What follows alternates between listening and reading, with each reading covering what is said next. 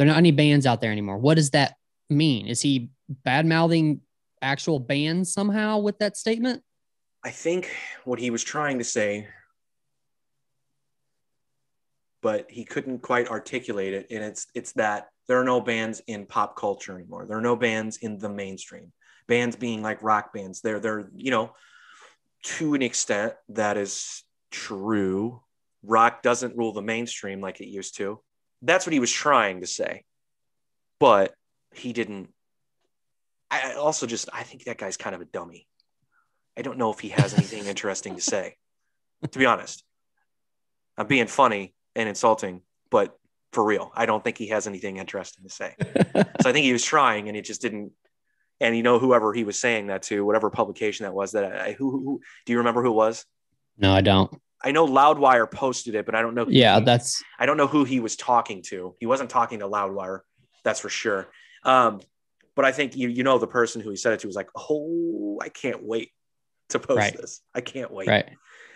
Speaking of, so when he said that, I was like, okay, let me see what the comments are. And there were a bunch of bands like, hey, fuckface.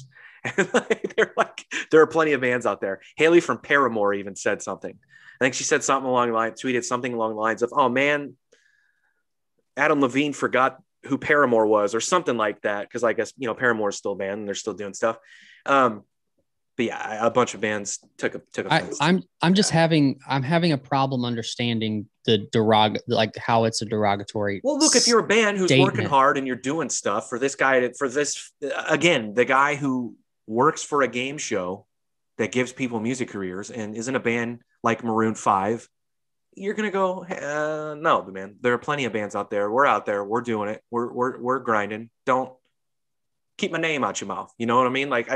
Okay. But I'm not insulted by it. I just, like I said, I think he's a goon. I think he's a dummy. Okay. But look, I don't think that guy is going out and trying to discover bands or discover new music. Right. Obviously, when you hear that, you go, this guy's dumb. There are plenty of bands. What is he talking about? Right. I just bought the new A Day to Remember record yesterday. There are plenty of bands. You know what I mean? Or Friday. I bought it Friday. Yeah. I get why people would be upset by that. Because again, it's this sort of entitled, let's be honest, millionaire sort of lives in a bubble, right? Is in that bubble. Saying things like that. I can understand what they would.